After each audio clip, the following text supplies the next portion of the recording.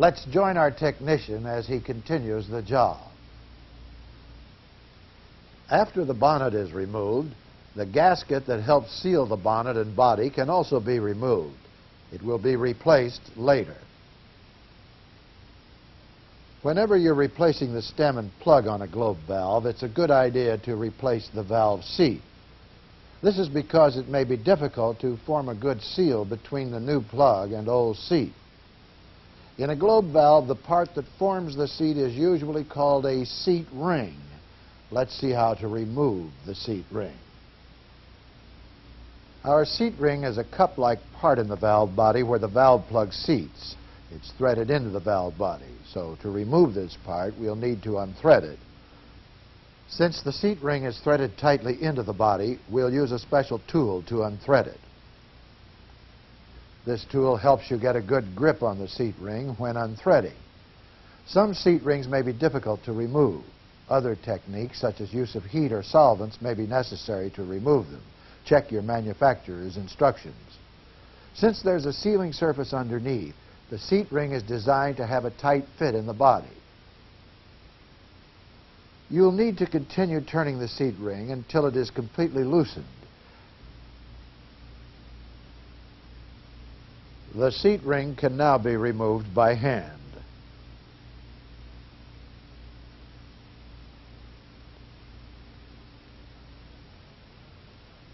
Now that all the parts are out of the body, we're ready to go to our bonnet assembly and start disassembling the parts that are still inside the bonnet. We'll begin with the packing. Let's join our technician. The round piece in the center is a packing ring. At this point, we're ready to remove the old packing. Remember, packing goes inside the stuffing box and fits around the stem. When the stem moves, the packing serves to guide the stem and protect against leaking around the stem. New packing should be installed during an overhaul to ensure the best possible operation of the valve when it's reinstalled. This valve has a metal spacer under the first few rings of packing. The spacer is then removed. Spacers are used as fillers when the system requirements don't call for the stuffing box to be completely filled with packing. Remember to use the correct amount of packing when reassembling. Be careful when using a packing removal tool. The pick at the end should be placed directly into the packing rings. It's important to avoid touching other parts of the packing assembly. If the stuffing box was scratched or scored in any way, that damage could interfere with the sealing surface between the packing rings and the stuffing box. In order to prevent leakage in globe valves, it's important to keep a good seal between the packing rings and the wall of the packing box. The technician continues this procedure until all the packing rings are removed.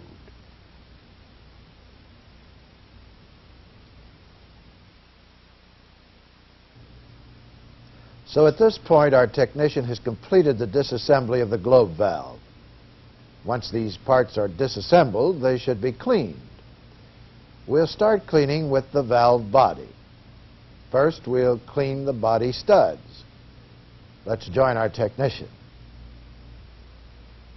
Before we begin, a covering is placed over the opening to the valve body. This covering will prevent particles dislodged during the cleaning of the studs from falling into the body. To clean these body studs, we'll use a special thread cleaning tool. Each side of this tool is designed to be used with different sized threads. The ridges of this tool fit into the grooves of the threads. The tool is used to remove burrs, rust, dirt, and other material from threaded surfaces. This tool is an effective cleaning device as long as you're careful to match up the correct size of the threads. When doing the actual cleaning of the threads, take your time. Make sure the tool fits properly into each thread, and be sure to clean the entire thread. These particular studs are not that dirty, but often they get rusty and much dirtier than you see here. By doing the cleaning job well, it will make it much easier to install the body stud nuts later. After using a metal thread cleaning tool on the body studs, our technician will do a final cleaning with an approved solvent. The solvent will remove material that came loose from the filing or any remaining dirt, process fluid, or rust. Let's see how to do this. In addition to easing the bonnet assembly reinstallation, there's another reason why it's important to get these threads clean. Later on, during the reassembly, we'll be applying some anti-seizing compound, and the compound adheres better on a clean surface. Each thread is sprayed with solvent and wiped clean. This takes a while, so let's move on. After the body threads are clean with the solvent, the covering that protected the opening of the valve body can be removed so we can clean the areas inside the valve body.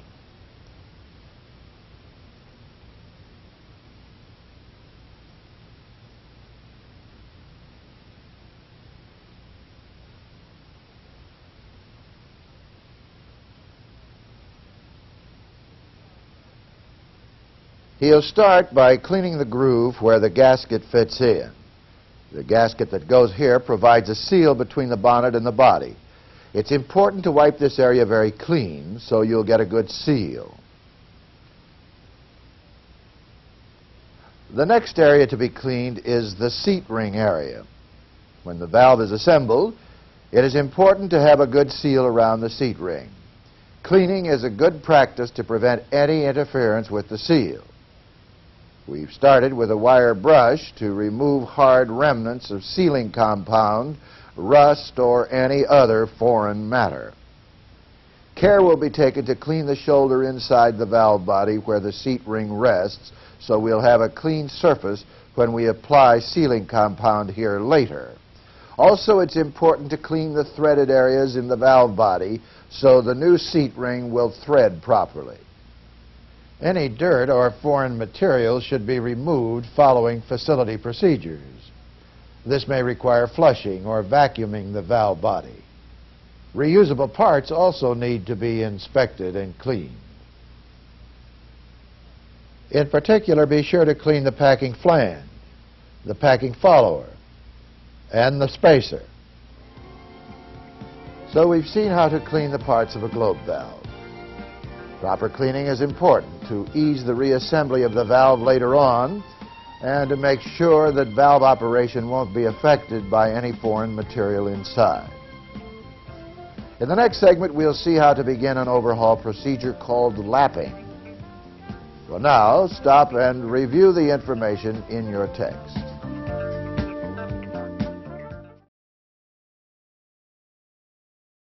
In the last few segments, we saw how to disassemble a globe valve and how to properly clean its parts.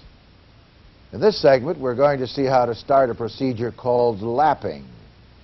One of the main reasons for doing maintenance on globe valves is unacceptable leakage in the valve. Since the cause of the leakage is usually improper seals, we'll need to know how to properly maintain the valve sealing surfaces. An important seal in a globe valve is the one formed when the valve plug and seat mate. And during the overhaul, we want to make sure these two parts mate correctly so unacceptable leakage can be avoided. Lapping is a procedure that is used to mate surfaces of the plug and seat and improve the seal. Lapping involves use of an abrasive compound ground between the seat and plug. Therefore, the first step in preparation for lapping is installation of the new seat ring if the old one was removed. Let's join our technician as he replaces the seat ring in the valve. Before inserting the new seat ring, sealing compound will be applied. This compound is used to seal the seat, so process fluid can't leak through. Also, use of the sealing compound will make it easier to remove the seat ring next time this procedure is necessary by providing protection against seizing.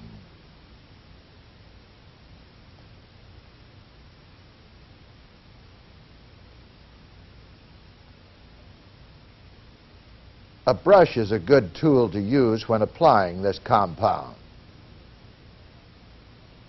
Be sure to apply enough compound to cover the shoulder surface and the grooves of the threads on the seat ring. And make sure you use a sealing compound that is compatible with your process. After the sealing compound is applied to the seat ring, the ring can be inserted into the valve body. When doing this, make sure you get the thread started properly in order to avoid cross-threading when tightening the seat ring in. You can use your fingers for the first few turns to get the threading process started.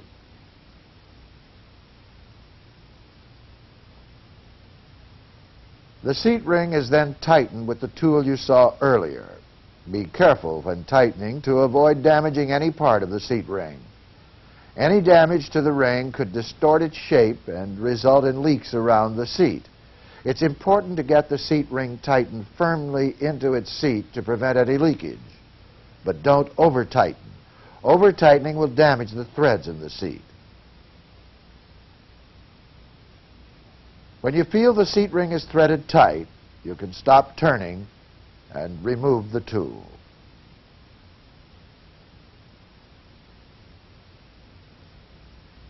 After reinserting the seat ring, we're ready to prepare our valve for lapping. Since we'll be using a new stem and plug and a new seat ring, our procedures call for a two-stage lapping process. This will be done by inserting the plug into the seat and turning it. In the first stage, we'll use medium-grade lapping compound to grind the sealing surfaces. Then we'll use fine-grade lapping compound to finely polish the plug and seat. When lapping an old plug that's worn or damaged, you may need to start with a heavy-grade compound. Be sure to check your procedures before beginning the job. Now let's join our technician as he begins lapping our valve. We're getting ready to lap the new plug and seat. The technician checks to make sure that he's using the right compound. As I said before, our procedure called for a medium-grade lapping compound to start the job. He's ready now to apply the compound to the plug.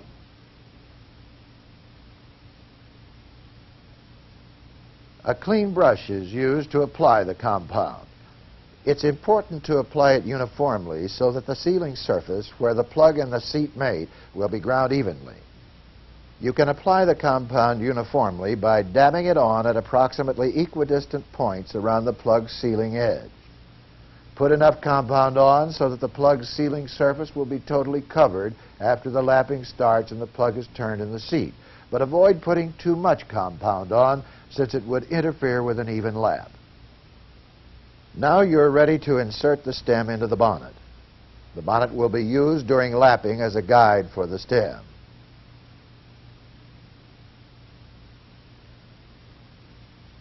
After the stem has been inserted into the bonnet, you're ready to place the bonnet into the valve body. When you do this, be sure to support the stem with your hand. There's nothing inside the bonnet to hold it in place. Be sure to lower the bonnet carefully into the body. Then lower the stem and plug into the seat. Take care not to hit any surface within the valve so that the lapping compound remains evenly spread on the plug.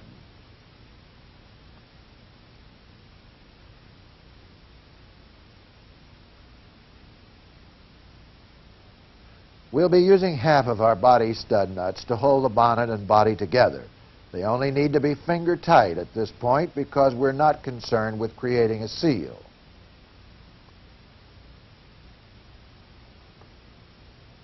After the bonnet is fastened to the body, some of the old packing rings are reinserted over the stem and into the stuffing box. They'll help to guide the stem when we lap. Our manufacturer suggests using 3 of these, or about half the amount of packing that is normally used. We're not concerned about a seal here. These packing rings are just used for guiding the stem during the lapping procedure. To lap, we'll have to turn the stem. A special tool is used to help us do this. Ours is a round, wheel-like handle that fits over the stem. A nut and washer are used to support the tool on the stem. When the tool goes on the stem, it's careful